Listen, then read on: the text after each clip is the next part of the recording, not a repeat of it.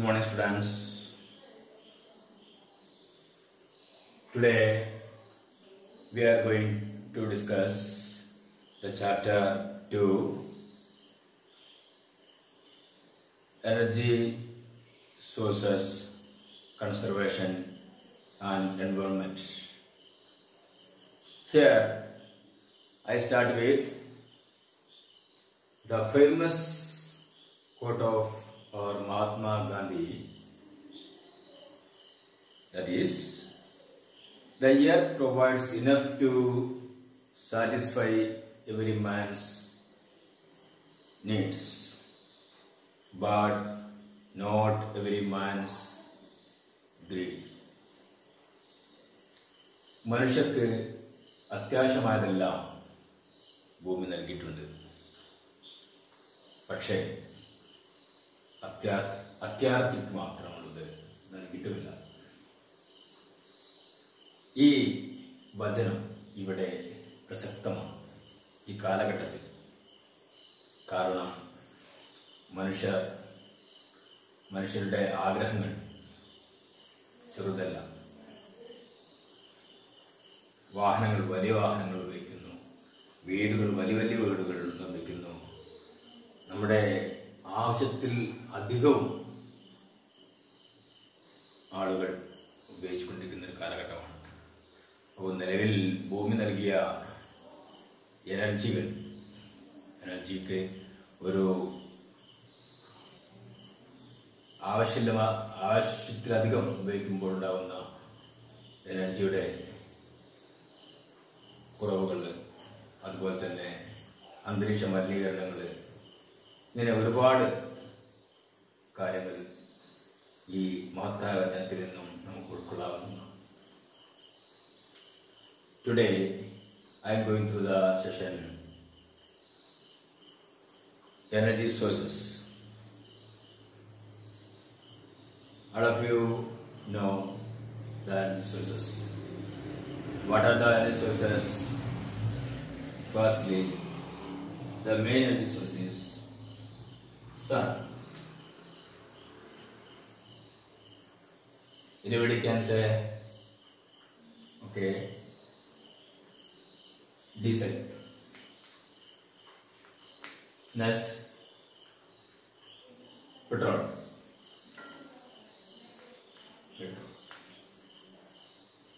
Okay, solar.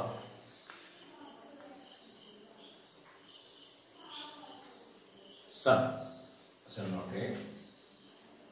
Next, nuclear.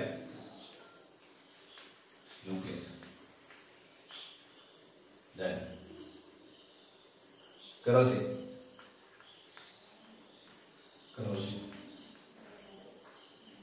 Then, wood.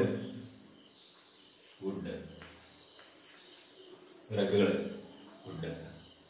Coal.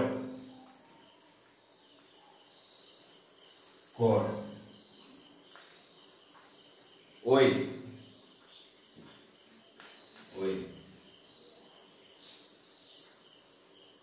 Yes, wind. Yeah, tide. Etc. are the examples of energy sources. Okay. Then these energy sources can be classified into two ways.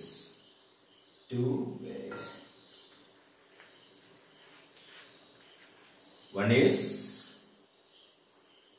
the first classification is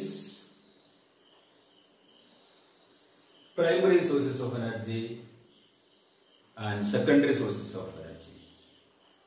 Primary sources of energy and secondary sources of energy. The second classification is renewable energy sources and non-renewable energy sources. ഇങ്ങനെ രണ്ട് തരത്തിലാണ് energy classify ചെയ്തിരിക്കുന്നത്, energy സോഴ്സിനെ classify ചെയ്തിരിക്കുന്നത്. ഒന്ന് primary source of energy എന്നും secondary source of energy എന്നും, രണ്ടാമതായി classify ചെയ്തിരിക്കുന്നത് റിന്യൂവബിൾ എനർജി സോഴ്സസ് എന്നും non-renewable energy sources. Okay. First we study what are primary sources of energy. What are the primary sources of energy? Primary sources can be used directly as they appear in the natural environment. ഭൂമിയിൽ എങ്ങനെയാണോ പ്രത്യക്ഷപ്പെടുന്നത് അതുപോലെ തന്നെ ഉപയോഗിക്കാൻ കഴിയുന്ന energy sources ആണ് primary sources. അതായത് primary സോഴ്സിൽ ഉണ്ടാകുന്ന എനർജിയെ നമ്മൾ എന്ത് ചെയ്യുന്നില്ല, മാറ്റങ്ങൾ വരുത്തുന്നില്ല. അത് അതേപോലെ തന്നെ ഉപയോഗിക്കാൻ കഴിയുന്ന എനർജി സോഴ്സസ് ആണ് പ്രൈമറി സോഴ്സസ്. എക്സാമ്പിൾ ആണ് വുഡ്. വുഡ് എന്ന് പറയുന്നത് അതേപോലെ നമുക്ക് കത്തിക്കാൻ ഉപയോഗിക്കാം. വുഡ്. നെക്സ്റ്റ് കോള് നമുക്ക് oil.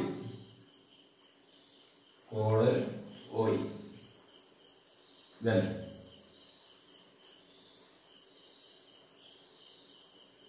nuclear fuels. Then wind tide.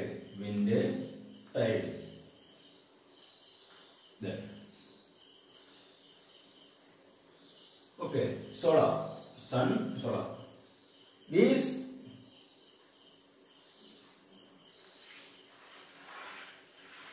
These energy sources are the primary energy sources. At that time, diesel, petrol, kerosene, etc. are the secondary sources. Diesel, kerosene, petrol are the secondary energy sources. Why it is secondary? It is secondary sources, as the name implies, are derived from the transformation of primary sources. Primary energy sources നിന്നും derive ചെയ്തെടുക്കുന്ന അല്ലെങ്കിൽ മാറ്റിയെടുക്കുന്ന energy sources ആണ് ഇത് secondary sources എന്ന് പറയുന്നത്. അതാണ് petrol, diesel, kerosene എന്നെല്ലാം പറയുന്നതെല്ലാം സെക്കൻഡറി എനർജി സോഴ്സസ് ആണ്. അതെല്ലാം ക്രൂഡ് ഓയിലിൽ നിന്നും ട്രാൻസ്ഫോം ചെയ്തെടുക്കുന്നതാണ്. ക്രൂഡ് ഓയിലിനെ ട്രാൻസ്ഫോർമേഷൻ നടത്തിയത് ക്രൂഡ് ഓയിലിനെ ഡിറൈവ് ചെയ്തെടുക്കുന്ന എനർജികളാണ് diesel, kerosene, petrol etcetera. Okay. Then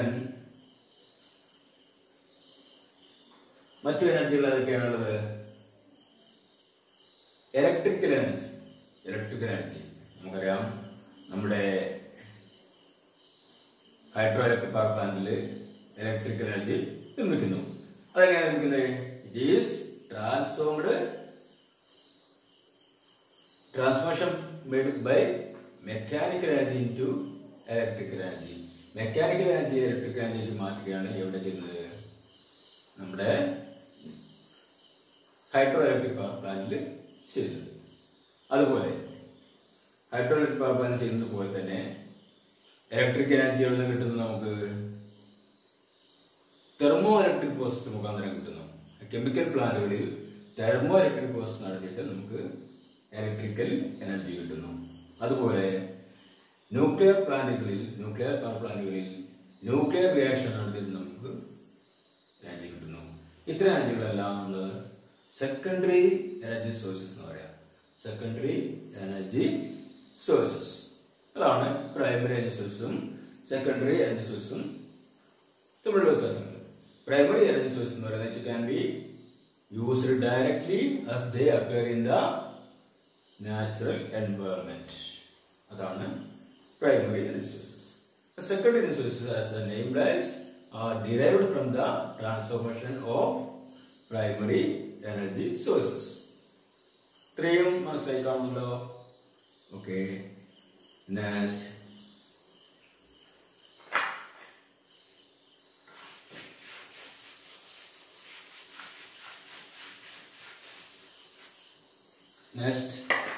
second classification: renewable energy and non-renewable energy. Renewable energy sources, and non-renewable energy sources. അതാണ് non-renewable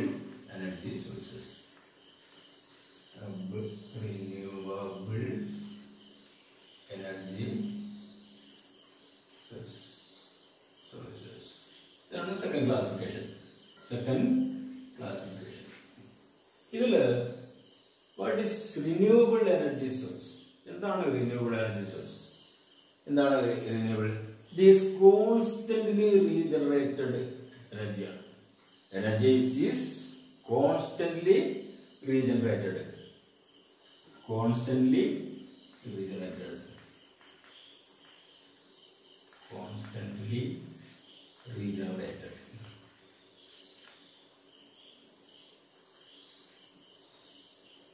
It is renewable energy. Renewable energy source. And constantly regenerated.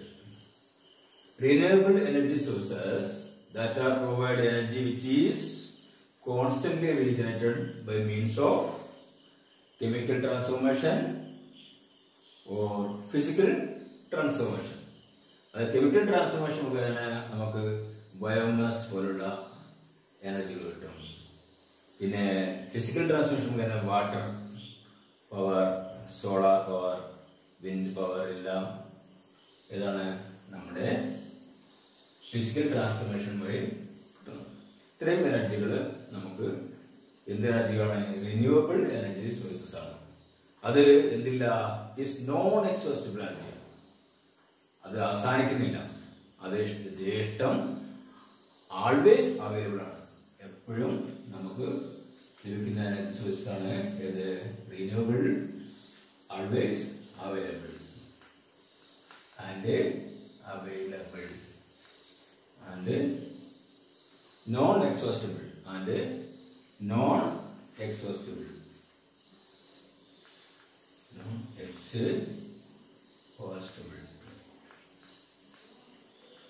ഇത് ഈ energy source എന്ന് പറയുന്നത് renewable energy source ആണ്. ഉദാഹരണത്തിന് would തന്നെയാണ്. Would നമ്മൾ എന്ത് ചെയ്യുന്നു? വുഡ് നമ്മുടെ ആവശ്യത്തിന് മുറിച്ചെടുക്കുന്നതിന് പകരം നമ്മൾ പ്ലാൻ ചെയ്യും. വീണ്ടും വുഡിന് നടും. അപ്പോൾ വുഡിന് നടുമ്പോൾ വീണ്ടും വുഡ് ഉണ്ടാവും. അങ്ങനെ ഉണ്ടാവുകയും ഉപയോഗിക്കുകയും ചെയ്തുകൊണ്ടിരിക്കുന്ന എനർജികളാണ് റിന്യൂവബിൾ എനർജി സോഴ്സ് എന്ന് പറയുന്നത്. ഇതിന് അവസാനമില്ല. ഇതങ്ങനെ തുടർന്നുകൊണ്ടേയിരിക്കും. ഇത് ആൾവേസ് അവൈലബിൾ ആണ്, കോൺസ്റ്റന്റ്ലി റിജനറേറ്റഡ് ആണ്, നോൺ എക്സ്ഹോസ്റ്റിബിൾ ആണ്. ഇതാണ് ഈ റിന്യൂവബിൾ എനർജി സോഴ്സസിന്റെ പ്രത്യേകത. അതേസമയം non renewable energy source, non renewable energy source, non renewable energy sources.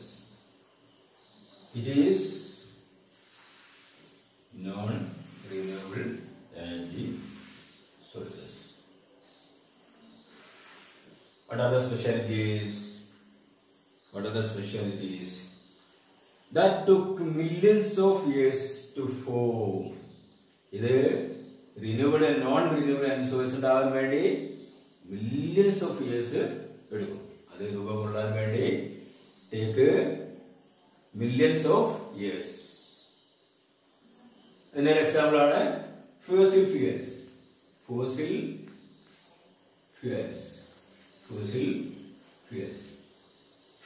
Fossil fuels എന്ന് പറയുന്നത് ഏതാണ്? Oil, call, natural gas etcetera fossil fuels.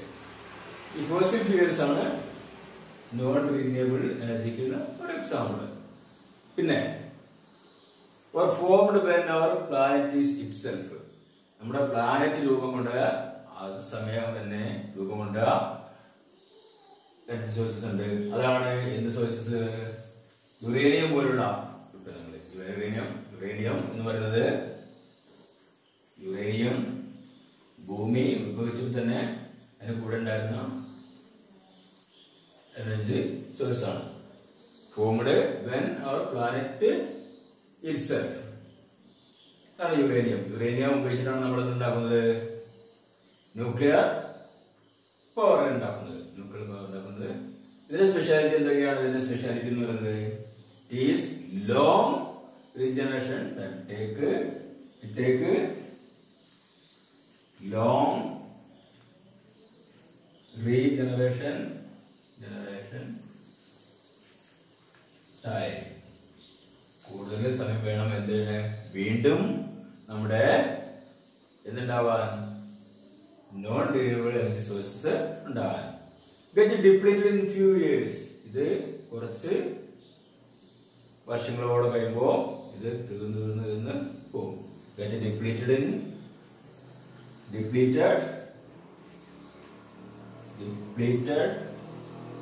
in few years. കുറച്ച് കാലങ്ങൾ കഴിയുന്നതോടെ എന്ത് സംഭവിക്കുന്നു? ഇത് അവസാനിച്ചു പോകും. Is exhaustible. ഇത് നമുക്ക് ഒരു നിശ്ചിത ലിമിറ്റഡ് ആണ്. It is limited. അതിന്റെ എക്സാമ്പിൾസ് ആണ് നമ്മൾ നേരത്തെ പറഞ്ഞത്.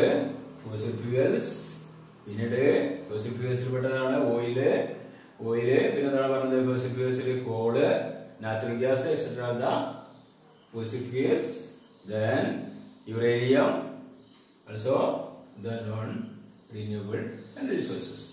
Okay.